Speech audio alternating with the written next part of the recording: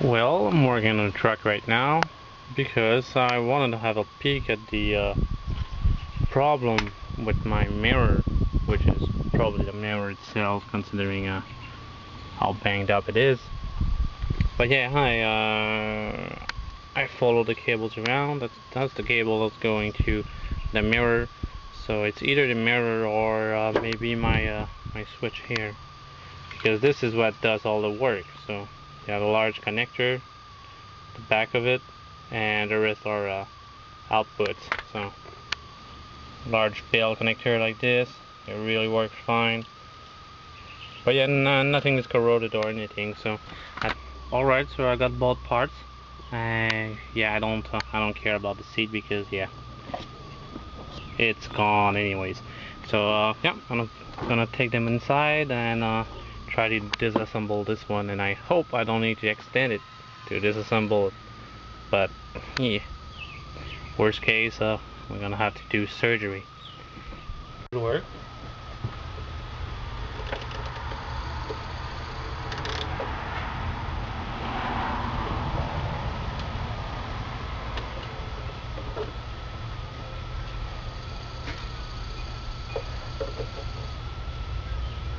That's pretty rusty there.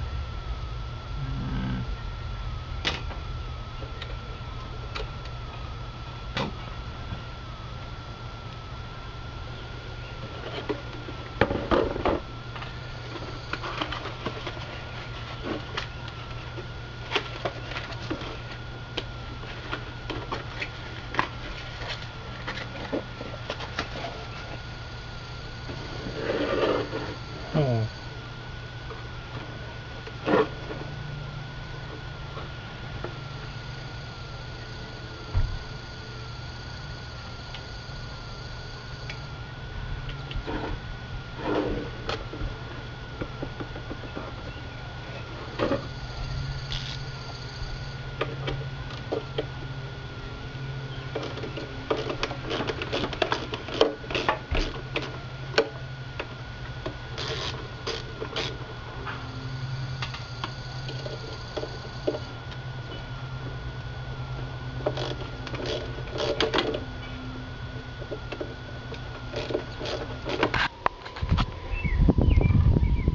That's how you remove the glass. There's a little dip here, and if you flip it over, you'll see where you need to go.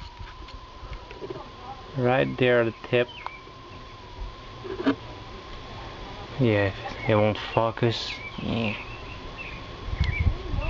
Anyways, you have to stick the screwdriver in there, and there's a little tab here, right at the tip, and you press it on. You press it so it clicks, and once you do, this goddamn camera.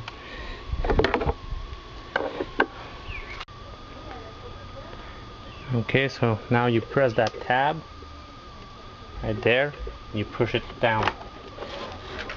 Do it at the same time. Just then also the clip doesn't clip back into it. So now it should be fine. And now you hold it down, move it up,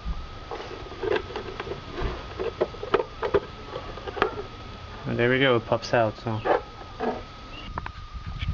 there you have it. So that's the tab you need to press. So you press that tab, push the mirror a little bit in, and then you flip it over so it can clear the cover on top here, and you got it. So pretty much what holds it in.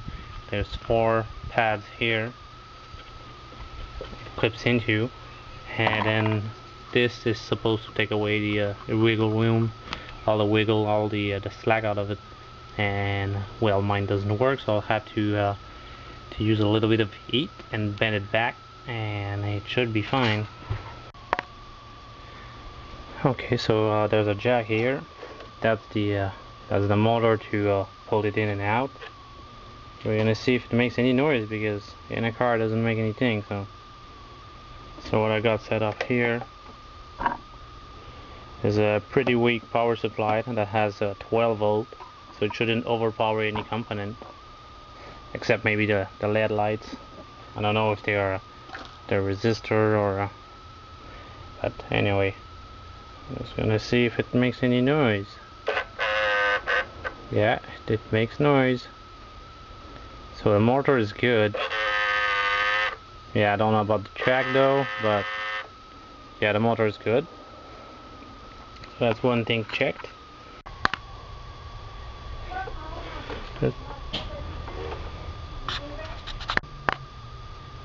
Okay, so now to remove the motor, I'm gonna check everything, grease, lube everything, and the track is all corroded, so I'm gonna have to remediate that.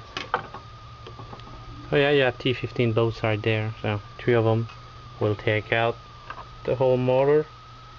That slide in and out.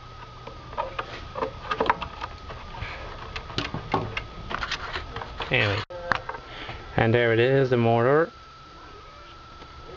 and it works fine. So you see, shaft torque 200, 12 volt DC, part number, and it's made in South Korea, AC Tronic Co. Limited. So, but it works. So it has to be the track.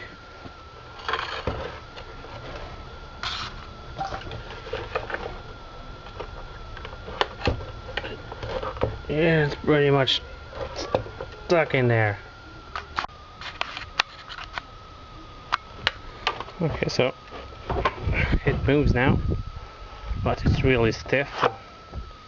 So we're gonna use our little Canadian friend called ProLab. We're gonna shoot the heck out of this track and make it move back and forth. And yeah, don't do that unless you remove the motor. This is what locks it in. So if you want to force it, you have to remove this. Otherwise, you're never gonna get it done. This will keep it from moving, and you're gonna crack the plastic, the aluminum, or break the motor. So you do need to remove everything.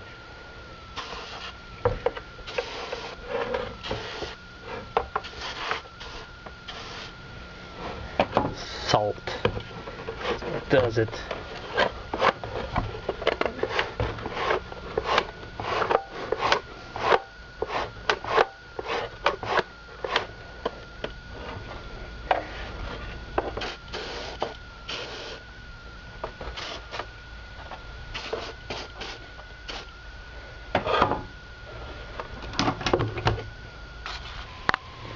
Alright, now the track is clean, so it should move. Should.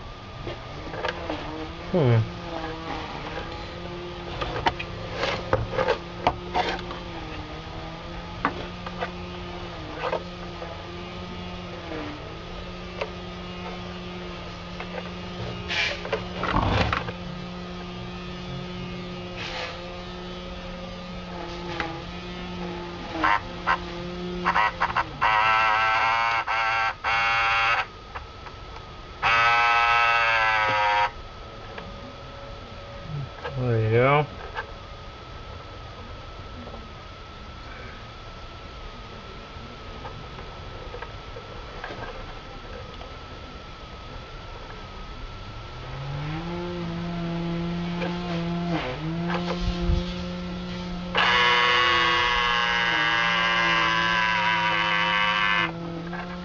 Right, so it works. Then I'm gonna give them the contacts a little clean. I'm gonna try it on a truck, but I think it's the window switches that's having issues, because both all the sliding action wouldn't work. I wouldn't hear noise anyways. I would have heard it. So yeah, we'll see. I'm gonna try it anyways.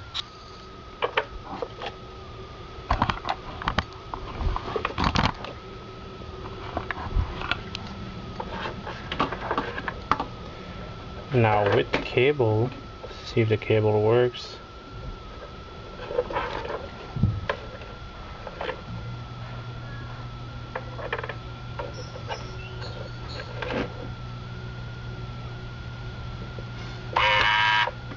Yep.